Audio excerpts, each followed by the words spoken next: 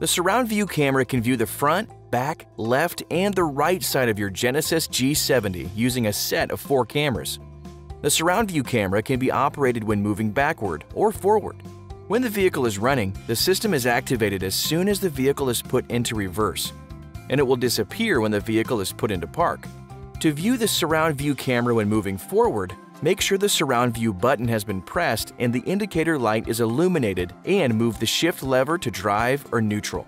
Once the surround view camera is engaged, there are several key features available, including a warning display to alert the driver of the status of the doors and trunk, a view of the backup or forward-facing camera, a side camera screen with the option to individually display the left or right side camera, and a combination surround view camera display that shows the backup or forward-facing camera and all 4 cameras simultaneously.